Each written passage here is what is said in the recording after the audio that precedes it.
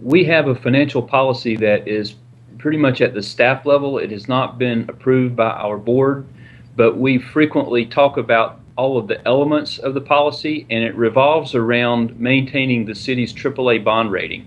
We have the pleasure of having a AAA bond rating from 3 of the rating agencies, and so we work hard to maintain that.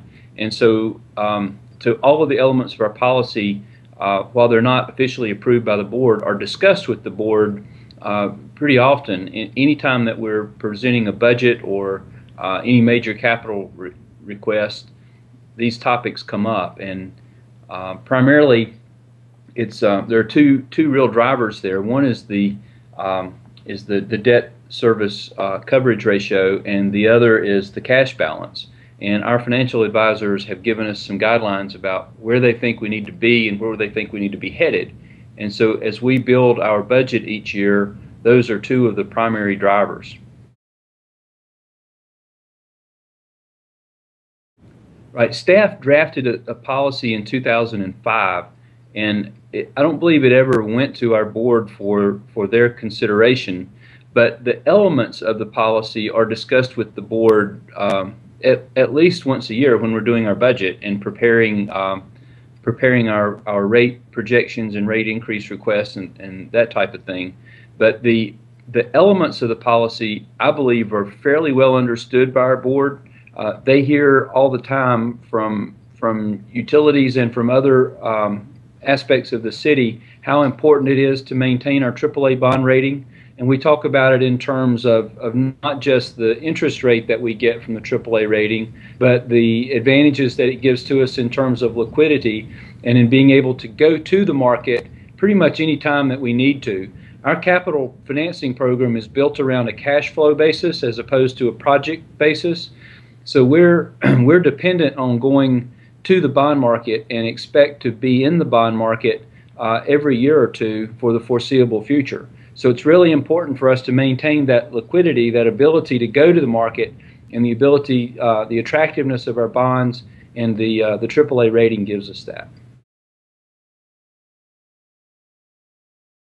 Mostly they came from benchmarking other AAA rated utilities and looking at the metrics that they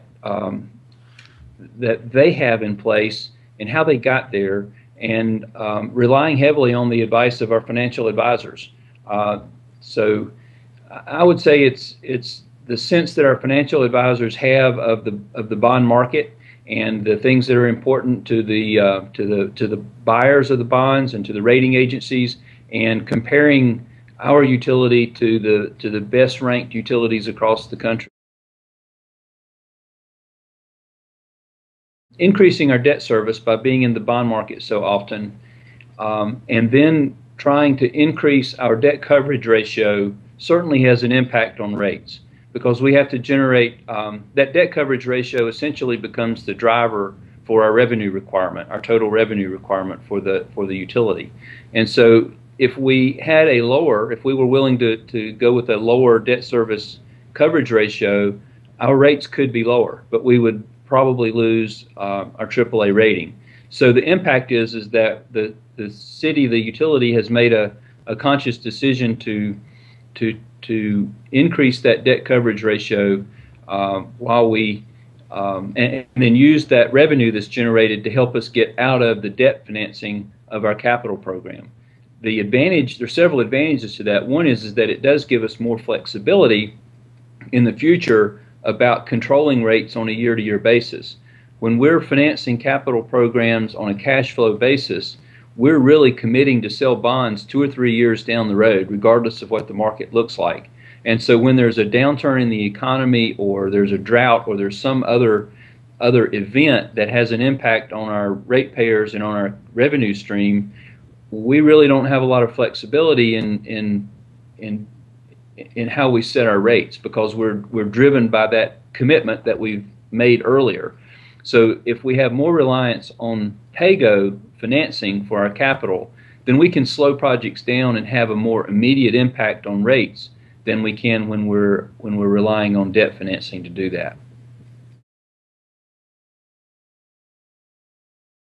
When we're dealing with customers and rate increases, we talk about the AAA bond rating in the context of the growth of the community and how important it is that the utility system keep up with the growth, and how important it is that we maintain the integrity of the existing system and that we reinvest in it. And so we talk about it in terms of being able to finance projects and how important it is for us to be able to go to the market and borrow money at the best interest rates that we can, and how that saves money. So I don't know that if you went and asked our customers what's the bond rating of Charlotte-Mecklenburg Utilities, that they would be able to answer that. But I think they would be able to say that they understand that our system is fast growing, that we finance a lot of our construction, and that it's important that we get good interest rates on that financing. I would say that before you start working on a policy, it would be a good idea to define the goals, and for the utility to make a conscious decision about what their financial goals are, and then to put policies into place that will move them toward that goal. For instance, it's probably, it might not be a goal of every utility to be AAA rated, because it does have an impact on rates.